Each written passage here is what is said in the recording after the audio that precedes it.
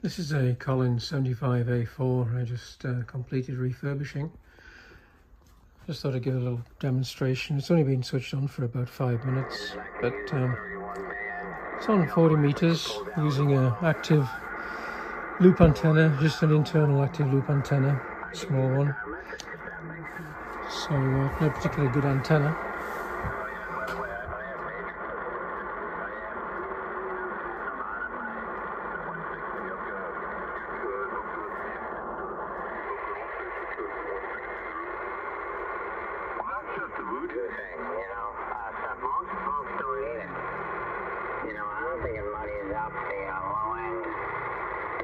To be monster.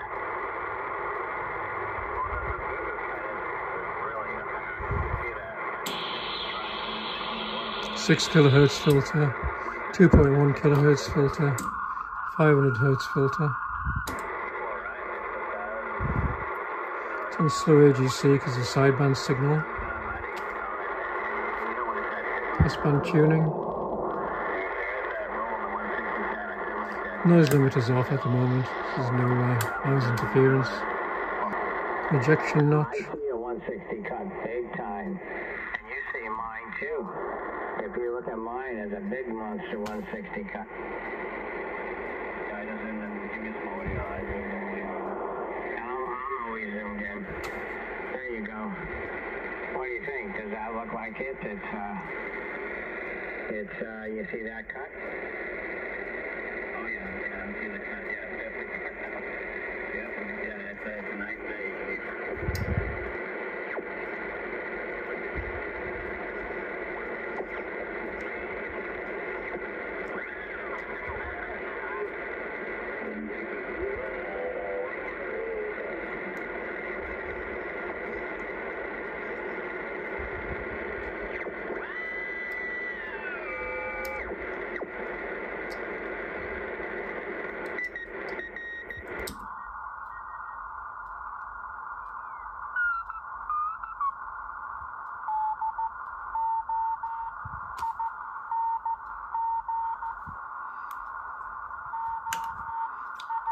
'Manual RF gain control.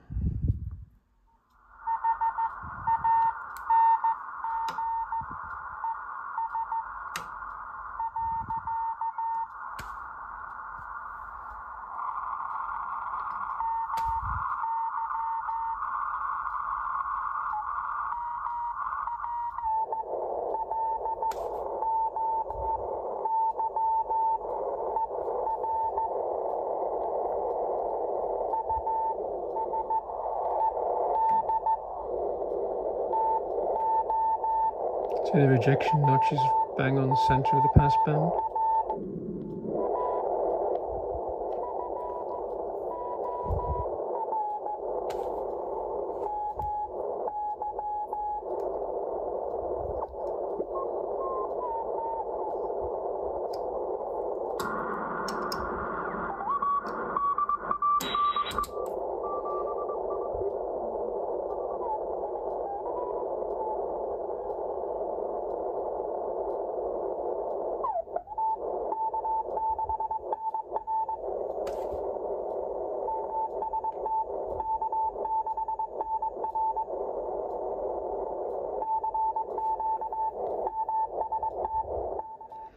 Just a brief demo on AM on the 160 meter band.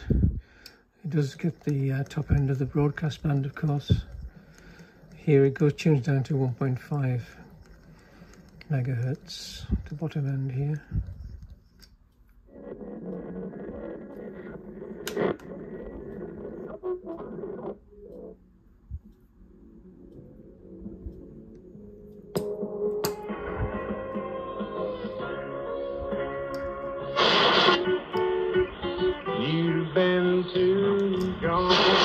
Up your files has your social security number. The power company that mistakenly cut your 2.1 kilohertz filter is just a bit too narrow for AM. Perfect for sideband.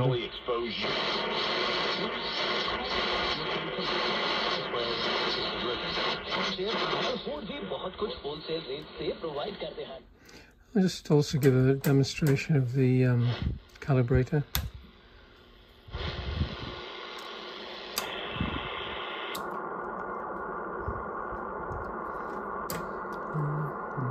meters, 80 meters, say.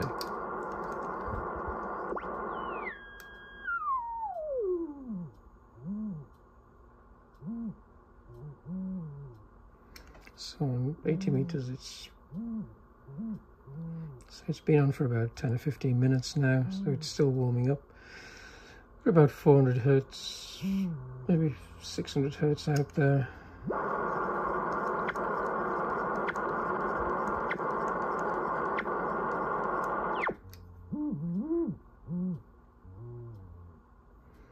A couple of 100 hertz out at the center of the band.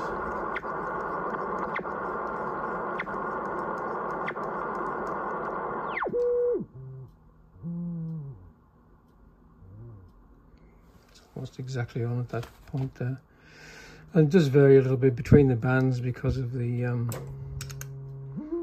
crystal frequency. The 160 meter band doesn't use the first local oscillator crystal frequency, so it doesn't have a problem with that. It's maybe about 100 hertz high there.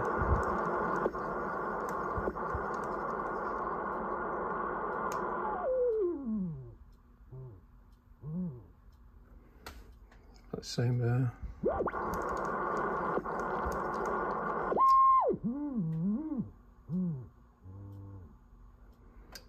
About 300 hertz difference there. Depends on exactly where you put the fiduciary pointer, of course.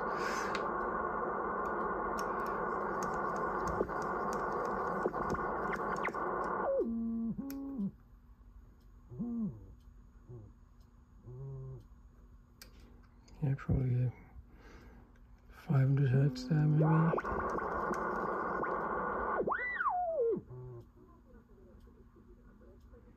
Same there. So it's pretty accurate on the calibration. So it's been on about 15 minutes, so it's not really enough time for it to warm up. It takes about 45 minutes to an hour to warm up fully and fully stabilizes. And I found it actually stabilizes about 100 hertz higher than the switch on frequency at room temperature. So that's it. The antenna trim is only really useful on the higher couple of 10 meter bands, 11, 10 meter there. It doesn't have much effect on the low bands really at all.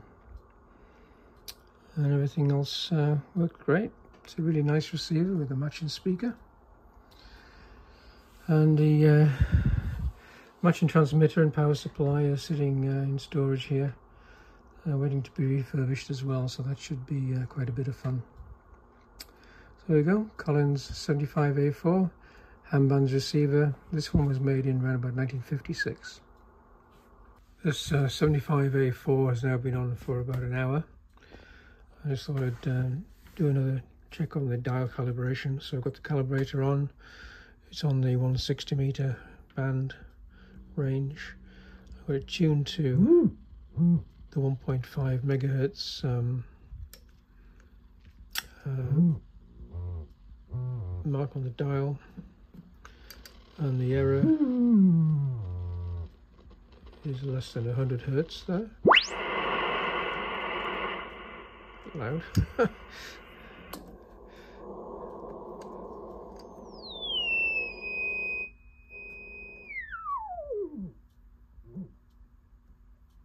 There's no real detectable error there at all.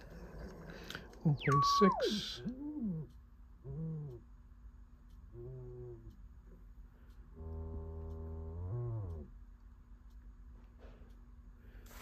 The error there is probably about 50 hertz maybe.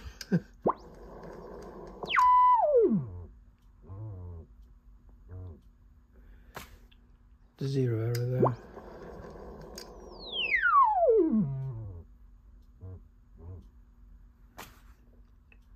Zero error at 1.9. Zero at 2.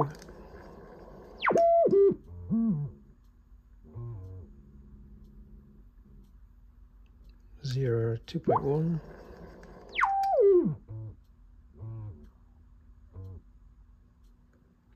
Maybe very slight error there. 20-30 hertz maybe.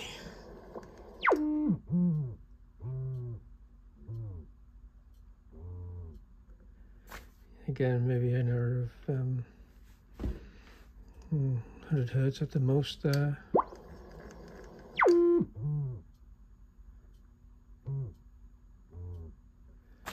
There, maybe 50 hertz.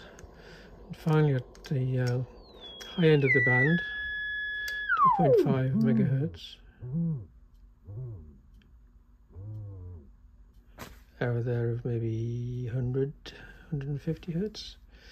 All of which can be compensated for by turning the 0 set mark, which is significant. So there we are. This the PTO in this receiver is tuned better than factory spec. Took a little bit of doing. I did it this morning. Not using the Collins method. I use a method which takes a bit longer, but I believe is far more accurate and reliable.